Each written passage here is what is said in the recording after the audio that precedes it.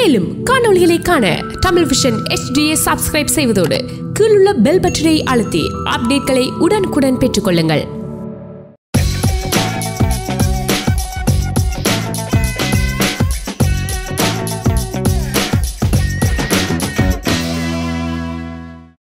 தலைவலி, காய்ச்சல், இருமல், சளி போன்றவை வந்துவிட்டால் டாக்டரிடம் போய் நாங்கள் டாக்டர் எனக்கு ஒரு ஆன்டிபயோட்டிக் எழுதித்தாங்க என்று கேட்கின்றோம். இது சரியா தவறா? Second opinion. நான் டாக்டர் வி. அருமை நண்பர்களே, இந்த ஆன்டிபயோட்டிக் என்று சொல்லக்கூடிய மருந்துகள் காலகாலமாக நமது மருத்துவ உலகிலே வாழ்ந்து கொண்டிருக்கின்றன. ஆதி காலத்திலே பெனிசிலின் என்பதை கண்டுபிடித்தார்கள். இந்த பெனிசிலின் இன்று வரைக்கும் இருக்கின்றது. இந்த ஆன்டிபயோட்டிக் என்பது என்ன? இன்று ஏன் இதை பற்றி நாங்கள் பேச வேண்டும், சிந்திக்க வேண்டும் என்றால், சென்ற வாரம் ஒரு நிகழ்ச்சியிலே இங்கே இருக்கும் விஞ்ஞானிகள் எல்லாரும் சேர்ந்து என்ன சொன்னார்கள் என்றால், இந்த சூப்பர் பக் என்று சொல்லக்கூடிய ஒரு பாக்டீரியா, சூப்பர் பக் என்று சொல்லக்கூடிய ஒரு பாக்டீரியா மட்டுமல்ல, பலவிதமான நுண் உயிர் கிருமிகள், மைக்ரோ ஆர்கானிசம்ஸ் இங்கே நம்மை வந்து தாக்கப் போகின்றன. அதாவது இந்த சுற்றுச்சூழல் வெப்பமடைவதால் வரும் அழிவை விட பல மடங்கு அழிவு இந்த சூப்பர் பக்கினால் வரப்போகின்றது என்று ஒரு குண்டை தூக்கி போட்டிருக்கின்றார்கள். ஆமாம், இந்த கிளைமேட் சேஞ்ச் என்று சொல்லக்கூடிய காலநிலை மாற்றத்தினால் பல உயிர்கள் பறி போகும் அபாயம் நம்மை எதிர்நோக்கி கொண்டிருக்கின்றது. அதை பல பேர் நம்புவதில்லை. சில பேருக்கு அது ஒரு கேளிக்கையான, ஒரு கேலியான விஷயமாக இருக்கின்றது. ஆனால் அது எவ்வளவு தூரம் உண்மையோ அதை விட பல மடங்கு உண்மை இந்த சூப்பர் பக் என்று சொல்லக்கூடிய ஒரு நுண்ணுயிர் கிருமி. ஒரு நுண்ணுயிர் கிருமி மட்டுமல்ல, பல நுண்ணுயிர் கிருமிகள் தோன்றலாம்.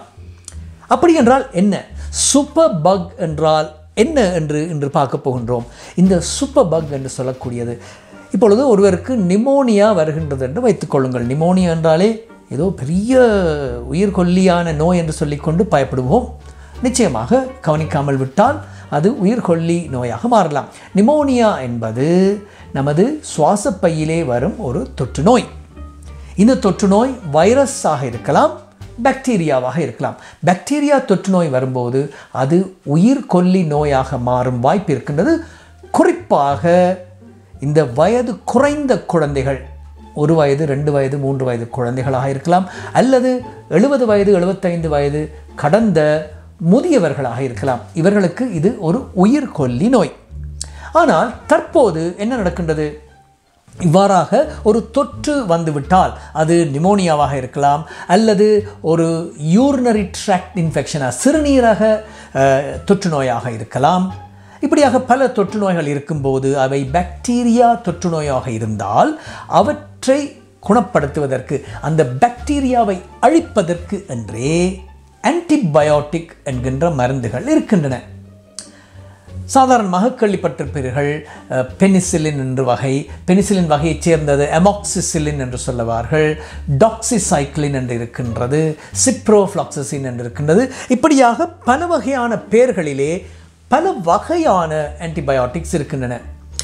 அப்போ கிணவேர் நினைக்கிறது, எனக்கு இப்போ நிமோனியா வந்திருக்கு, எனக்கு ஏன் இவர் மேக்ரோபிட் என்ற ஆன்டிபயோட்டிக் கொடுக்க இல்லை, எனக்கு யூரினரி ட்ராக்ட் இன்ஃபெக்ஷன் வந்திருக்குது, எனக்கு ஏன் டாக்ஸிசைக்ளின் கொடுக்கவில்லை. அப்போ சில பாக்டீரியாக்களுக்கு சில ஆன்டிபயோட்டிக் தான் வேலை செய்யும். அதற்கு சென்சிட்டிவிட்டி என்று சொல்கின்றார்கள். அதுக்குத்தான் இப்போ ஒருவருக்கு யூரினரி ட்ராக்ட் இன்ஃபெக்ஷன் வந்துவிட்டால், சிறுநீர் தொற்று நோய் வந்துவிட்டால் மருத்துவர் என்ன செய்கின்றார்? அந்த சிறுநீரை பரிசோதித்து அதை ஆய்வுக்கூடத்திற்கு அனுப்புகின்றார், லேபுக்கு அனுப்பி இதை கல்ச்சர் அண்ட் சென்சிட்டிவிட்டி என்று சொல்லக்கூடிய ஒரு பரிசோதனை செய்கின்றார்கள். அப்படி என்றால் என்ன? இப்போ சிறுநீரகத்தில் இருக்கும் அந்த பாக்டீரியா என்னவாக இருக்கின்றது? அந்த பாக்டீரியா பொதுவாக ஈகோலை என்று சொல்லக்கூடிய ஒரு பாக்டீரியா. அப்போ அந்த ஈகோலை இருந்தால் அந்த பாக்டீரியாவை கல்ச்சர் பண்ண, அந்த பாக்டீரியாவை வளர்க்கின்றார்கள். சிறுநீரகத்திலே இருக்கும் அந்த சிறுநீரை எடுத்து ஒரு பெட்ரி டிஷ் என்று சொல்லக்கூடிய சில திரவங்கள் மூலமாக அந்த பாக்டீரியா என்னென்று வளர்த்தெடுத்து, இந்த பாக்டீரியா எந்தெந்த மருந்துகளுக்கு சென்சிட்டிவாக எந்தெந்த மருந்துகளுக்கு இந்த பாக்டீரியா சாகின்றது என்று சொல்லி பரிசோதனை கூடத்திலே அதை பரிசோதித்து எங்களுக்கு அறிக்கை சமர்ப்பிப்பார்கள். அப்போ அறிக்கையில் பார்த்தீர்களானால் இது வந்து E. coli grown sensitive to இந்த மருந்துகள் செஃப்ளெக்சின், அமாக்சிசிலின், சில வேளை ஆர் என்று சொல்லி ரெசிஸ்டன்ட் என்று சொல்லி ஒரு வார்த்தை போடுவார். செப்ட்ரா என்ற மருந்துக்கு இது கட்டுப்படாது. அப்போ நீங்கள் அந்த செப்ட்ரா என்ற மருந்தை கொடுத்தால் இது வந்து சாகாது என்று சொல்லக்கூடிய அந்த ஒரு ரிப்போர்ட்டையும் தருகின்றார்கள். அப்போ பாக்டீரியாக்கள் ஏதோ ஒரு ஆன்டிபயோட்டிக்கு கட்டுப்பட்டு சாவை தழுவுகின்றன. அதனால்தான் இப்போ ஒருவருக்கு சுவாச தொற்று நோய் வந்தால் அதை குணப்படுத்துவதற்கு அதுக்கு சரியான ஆன்டிபயோட்டிக்கை கொடுப்பதன் மூலம் நாங்கள் இந்த தொற்று நோயை குணப்படுத்தலாம். ஒரு கற்பனையான உலகத்தை யோசித்து பாருங்கள்.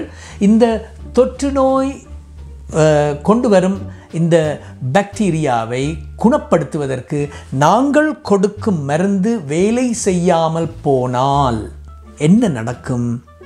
நிச்சயமாக மரணம் சம்பவிக்கும். அப்போ இந்த பாக்டீரியாக்கள் கொஞ்சம் கொஞ்சமாக நாங்கள் கொடுக்கும் மருந்துகளுக்கு பழக்கப்பட்டு கொண்டிருக்கின்றன. இவ்வாறாக பழக்கப்பட்டு கொண்டிருக்கும் போது சாதாரணமாக இப்பொழுது ஒரு சிறுநீர் தொற்று நோயை எடுத்துக்கொள்ளுங்கள். நைட்ரோஃபியூரன்டைன் என்று சொல்லக்கூடிய ஒரு மேக்ரோபிட், இதுதான் சாதாரணமாக கொடுப்பார்கள். இதை எடுத்துக்கொண்டிருக்கும் ஒருவருக்கு திடீரென்று அடிக்கடி இந்த மருந்துகளை எடுப்பதன் மூலம் அந்த நைட்ரோஃபியூரன்டைன் என்கின்ற மருந்தானது வேலை செய்யாமல் ரெசிஸ்டன்ட் என்று அறிக்கை வருகின்றது.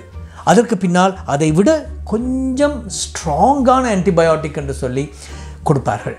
கொஞ்ச காலம் போக அதுவும் வேலை செய்யாமல் போய் இந்த பாக்டீரியா ஆனது எந்த மருந்துக்குமே கட்டுப்படாத ஒரு பாக்டீரியாவாக மாறிவிடுகின்றது. இதைத்தான் சூப்பர் பக் என்று சொல்கின்றார்கள். அதாவது எந்த ஆன்டிபயோட்டிக்கும் சாகா வரம் பெற்ற, அந்த காலத்திலே புராணங்களில் எல்லாம் படித்திருப்போம், இந்த அரக்கன் வந்து காலையிலும் சாக கொள்ள முடியாது, இரவிலும் சாக கொள்ள முடியாது, ஆயுதத்தால் சாக கொள்ள முடியாது, இப்படி சொல்லி இந்த நரசிம்மர் கதை, பிரகலாதன் கதையிலே படித்திருக்கின்றோம். அதே போலத்தான் இந்த சூப்பர் பக் ஆனது எந்த பாக்டீரியாவுக்கும் கட்டுப்படாமல் இந்த மனித இனத்தை அழிப்பதற்கு தயாராகி கொண்டிருக்கின்றது என்று சொல்லி ஆராய்ச்சி குறிப்புகள் நிச்சயமாக நம்மிடையே ஒரு பயத்தை, கலக்கத்தை ஏற்படுத்துகின்றன. இப்போ பாக்டீரியாவானது ஏன் இவ்வாறாக மாறுகின்றது என்பதை நாங்கள் கவனிக்க வேண்டும்.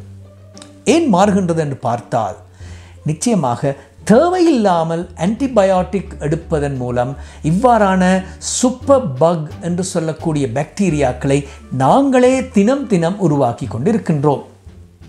தடிமல் என்று வைத்துக்கொள்ளுங்கள். காமன் கோல்டு என்று சொல்லக்கூடிய இந்த தடிமல் சாதாரணமாக ஒரு வைரஸால் தான் உருவாகின்றது. ஆனால் நாங்கள் என்ன செய்கின்றோம்? உடனே டாக்டர்கிட்ட போய் ஒரு இப்பெல்லாம் கொடுக்க மாட்டார்கள் மருத்துவர்கள். ஆனால் இவ்வாறாக தேவையில்லாமல் ஆன்டிபயோட்டிக்கை எடுப்பதன் மூலம் நமது உடலிலே இருக்கும் இந்த பாக்டீரியாக்கள் இவற்றை பார்த்து அந்த பாக்டீரியாக்கள் இந்த ஆன்டிபயோட்டிக்கு பழக்கமாகி விடுவதன் மூலம் ஒரு சமுதாயத்திலே இருக்கும் பாக்டீரியாக்கள் இப்பொழுதெல்லாம் சில ஆன்டிபயோட்டிக்ஸ் நாங்கள் கொடுப்பதை நிறுத்திவிட்டோம். ஏனென்றால் அதற்கு இந்த பாக்டீரியாக்கள் பழக்கமாகிவிட்டன.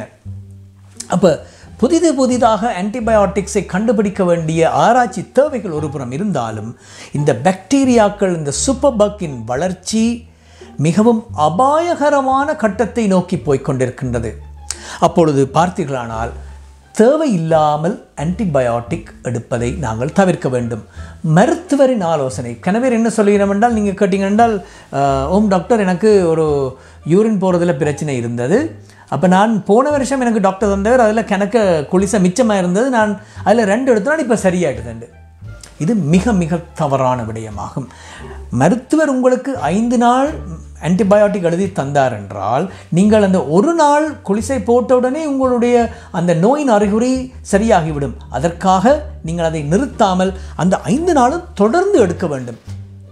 அது மட்டுமல்ல, பழைய மருந்துகள் இருக்கின்றன. எனக்கு இந்த பிரச்சனை தான், போன முறையும் நான் இருமிக் கொண்டிருக்கேன், எனக்கு ஆன்டிபயோட்டிக் தந்தவர், நான் 2 நாளில் நிப்பாட்டி போட்டு மிச்சம் வச்சிருந்தேன், நான் அந்த மிச்சமாக இருக்கிற குளிசை எடுத்து போட்டுனான், எனக்கு சரியாயிட்டுன்னு சொல்லி பெருமையாக சொல்லும் அங்கே நபர்கள் இருக்கின்றார்கள். தயவு செய்து அதில் பெருமைப்படுவதற்கு ஒன்றுமில்லை. நீங்கள் சூப்பர் பக் என்று சொல்லக்கூடிய இந்த ஆன்டிபயோட்டிக் ரெசிஸ்டன்ட் ஆன பாக்டீரியாக்களை உருவாக்கி கொண்டிருக்கின்றீர்கள். ஆகையால் உங்களுக்கு கொண்டு ஒரு பிரச்சனை வரும்போது, தொற்று நோய்கள் வரும்போது, தயவு செய்து உங்களது மருத்துவரிடம் அணுகி, உங்கள் மருத்துவரின் ஆலோசனை, உங்கள் மருத்துவர் சொன்னால் உங்களுக்கு இந்த முறை ஆன்டிபயோட்டிக் தேவையில்லை, இது ஒரு சைனஸ் பிரச்சனை, ஆன்டிபயோட்டிக் தேவையில்லை, நான் உங்களுக்கு ஒரு மூக்கிலே அடிக்கும் ஒரு நேசல் ஸ்ப்ரே தருகிறேன் என்றால் தயவு செய்து மருத்துவரை நம்புங்கள். அப்படி சரிவரவில்லை என்றால் மீண்டும் ஒரு முறை போகலாம். திடீரென்று இப்பொழுதெல்லாம் நமக்கு ஏதாவது ஒரு வருத்தம் வந்துவிட்டால் உடனடியாக அடுத்த நாளே மாறிவிட வேண்டும். ஏனென்றால் எனக்கு அடுத்த பார்ட்டி இருக்குது, எனக்கு அங்கே வேலைக்கு போகணும். அப்போ மாறுவதற்கு நேரம் கொடுங்கள். மருத்துவர் சொல்வதை கேட்டு நடந்தீர்களானால் இந்த சூப்பர் பக் ஆபத்திலிருந்து நாம் ஒரு அளவிற்கேனும் தப்பித்து கொள்ளலாம். இது செகண்ட் ஒப்பீனியன். அடியேன் டாக்டர் வி.